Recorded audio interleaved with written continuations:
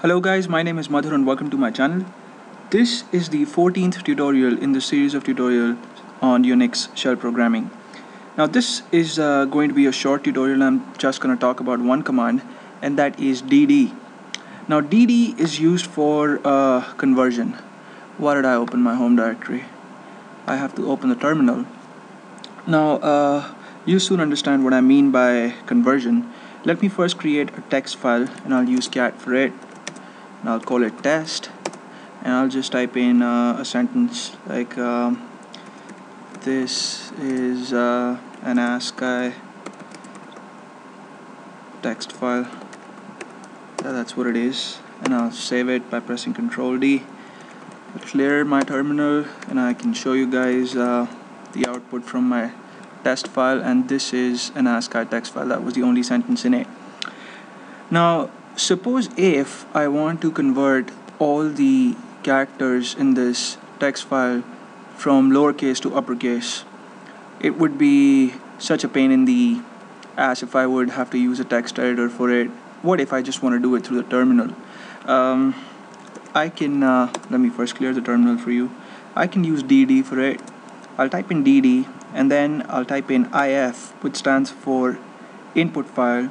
I'll use the equal to symbol, and then I'll specify the name of my file, the one that I wish to convert, and in this case it is test, so I'll type in test, and then I'll have to type in an output file in which the records will be saved.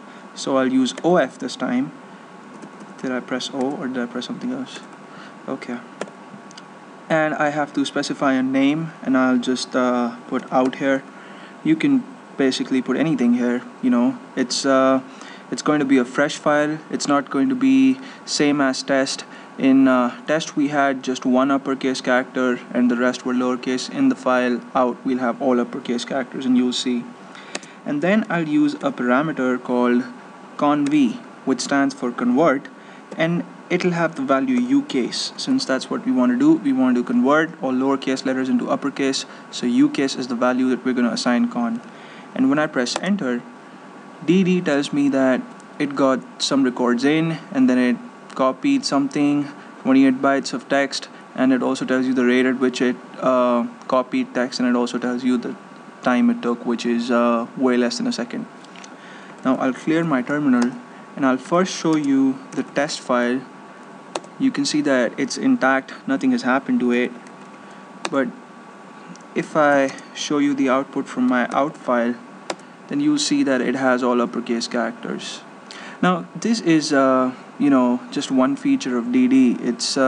It's used for a lot of things. With dd you can also format floppy drives and disk drives if you want, and if you have an ISO image of an operating system, then you can convert it into you can basically extract all the files from it, and you can copy those files on a pen drive, and then you can install the operating system through a pen drive. There are a lot of things that you can do with dd, but this is just one application, and this is probably the application that you'll be using the most.